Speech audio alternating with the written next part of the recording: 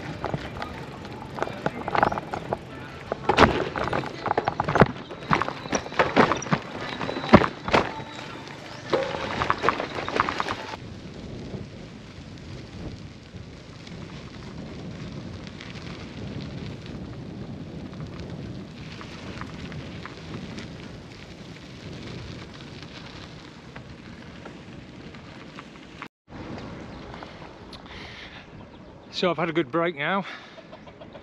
I've actually got a decent bit of road. It's the first nice piece of road I've had pretty much since I've left home. It's been a lot of single track dirt roads, even quite sandy, so this is pleasant. I'm refreshed, found some water, which was great. I don't know how I managed to go 30 k's from home without finding somewhere to get water, but when I stopped I went another kilometre and sure enough there were another 4 shops in a row. Oh dear. So this is quite nice. It's lovely silky smooth road, nothing on the road, super quiet, just passing a temple in the background there, and this is very pleasant. I'm sat in this quiet little temple here, keeping my voice down. Behind me is the crematorium, basically where you go when your days are finished. It's quite ornate and there's some quite nice ones. Anyway, here it is.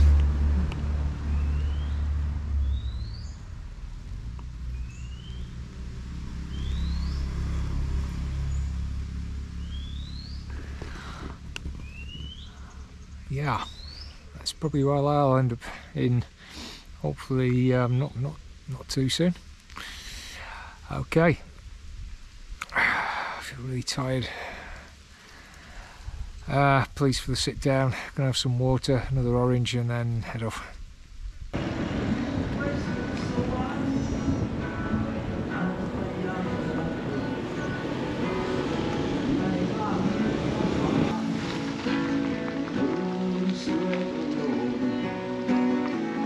Get up! Goodbye, Mai! Hello!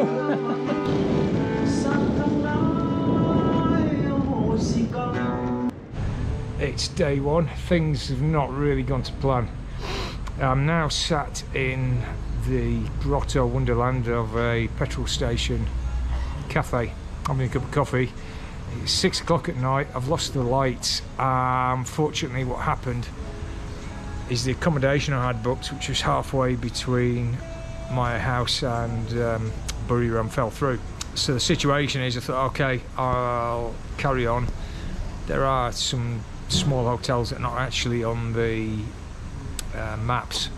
So I thought, okay, I'll probably find one of those, I'll soldier on for another 10-20 k's, and unfortunately it didn't happen. I didn't find anywhere. I'm now 30 k's down the road. It's dark, and I'm going to end up riding in the dark for about an hour and a half, and I'm probably going to end up having to go to Buriram unless I find somewhere between here and there. So it looks like I'm going to have a cup of coffee, and then yeah, I'm going to be riding in the dark. First day, things haven't worked out as planned. I've been cycling for an hour now. My bike behind, it's lit up like a Christmas tree. But I've got one more trick up my sleeve. I'm going to be cycling with my full beam on.